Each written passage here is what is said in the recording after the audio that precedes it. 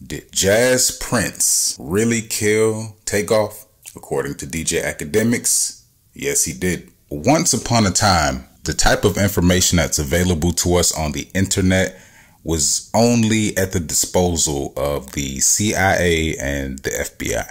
While the Houston Police Department asserted that they did not have any answers, DJ Akademiks pretty much solved this case in a matter of hours. Let's discuss.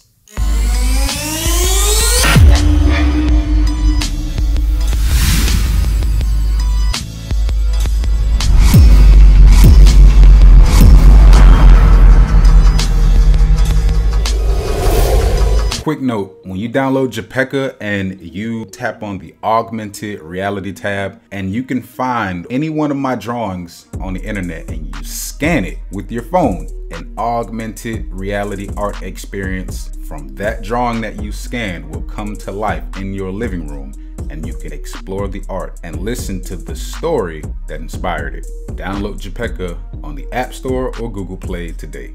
By now, you've already seen the videos of Takeoff being shot and killed at Billiards and Bowling in Houston, Texas. Several videos on Twitter shows the body of Takeoff laying on the ground, unmoving and unresponsive. Another video shows Quavo getting into an argument with a man about basketball before a fight ensues and gunshots subsequently ring out. Another video shows Quavo screaming at the realization that Takeoff has just been shot and killed. Most likely you've already seen those videos and I will not show them here. If you opened up Instagram yesterday, 98% of your feed consisted of stories about this murder. In an effort to get to the bottom of it, DJ Akademiks initiated a live stream this morning wherein 36,000 people watched him break down this case and put identities on every single person involved. According to the information that Akademiks presented, in addition to what some of the witnesses stated, Takeoff was killed by accident.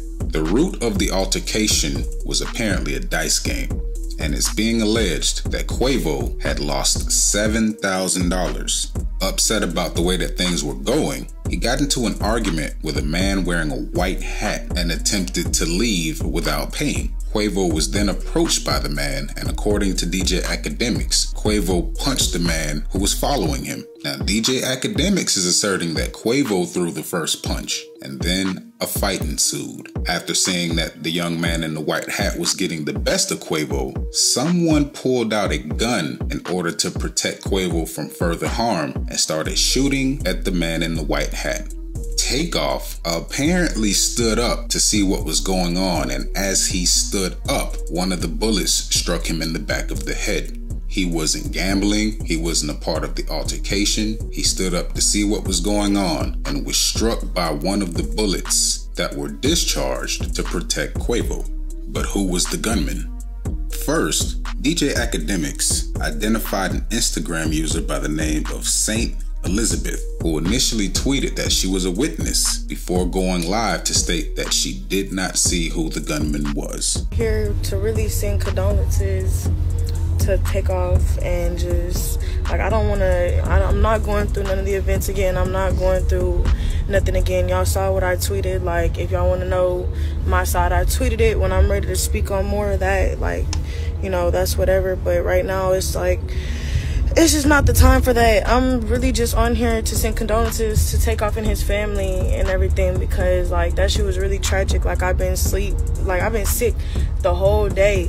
Then he zeroed in on a woman who seemed to be right at the scene just before the gunshots rang out, and he identified her as an Instagram user named Maloney Loney, and he directed the Houston Police Department to find her and squeeze information out of her. She apparently was one of the 36,000 people watching him live, because during his live stream, she took to Instagram and posted, quote, "Y'all see the time on my phone. I was at another club by 1:40. Sorry, that was not me. I wasn't the only devil at the party. Whoever Akademiks is, need to get his facts together. Stop trolling." Now, while Akademiks seemed to be getting most of his information from the Instagram stories of mutual friends, in one part of the live stream, he takes some posts from Jas Prince's social media, wherein Jas Prince was showing off his outfit for the evening. He was wearing green and beige Air Forces, blue jeans, a cream sweater, and a green hat. And in an analysis of a video from TMZ, wherein the shooter was seen in the altercation, he was wearing the exact same outfit. The green Air Forces, the blue jeans, the cream sweater, and the green hat. Stop it, bro. Stop it. Which one though? Because there's two. Yes. That's Jas. That's Jas. Bro, remember he said he was in bed when he heard about this shit, bro. For real, that's what he said. Yeah, I seen that in your stream. Right? Bro, he said he was in bed. Hold on. I'm about to post this on a burner real quick. I don't even post on this page, really. I'm about to post this on a burner. Nigga, you said he was in bed, nigga. Nigga, he was catching Z's.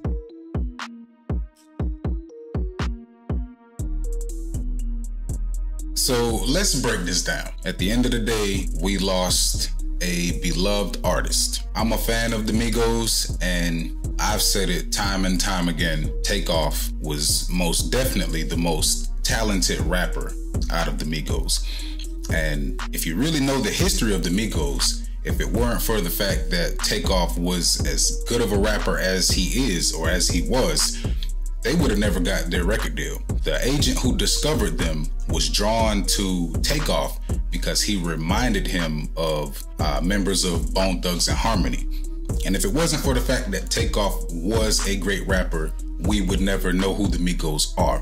That's undisputed, that he was the best of the three. Tragedy aside, emotions aside, what are the legal ramifications of this? And in this specific situation, it's more than just what are the legal ramifications, because it's more about who's involved.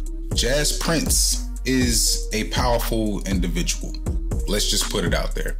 His father, J. Prince, is arguably the most feared figure in the hip hop world since Suge Knight. Okay, now, I don't know how many of you guys listened to the press conference from the Houston police chief. I listened to it live. I believe I heard something different than what everybody else heard. Specifically when he stated that, you know, he was connected to the rap community in Houston and that he wanted to bring everybody together to find a better way to resolve the situation. To you, it may have sounded like word salad. To me, it sounded like J. Prince is my dog and nobody from Houston's going to be arrested for this. That's what I heard. Okay, I could be wrong, but that's just what I heard. And then you have to think about it like this. The state of Texas is an open carry state, and you have more than enough leg room in the state of Texas to use deadly force to defend life or property. If Jas Prince is in fact the person who killed Takeoff, he was justified in using deadly force to protect the life of Quavo. And by Takeoff standing up in the middle of a shootout indicates that this was not intentional, it was not premeditated, it was an accident.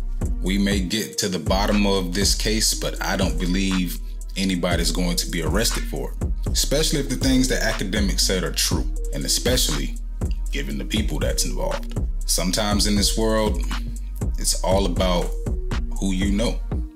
And again, looking at it from a legal standpoint, given the way that the laws are written in the state of Texas, this probably could have been anybody else and they would still walk.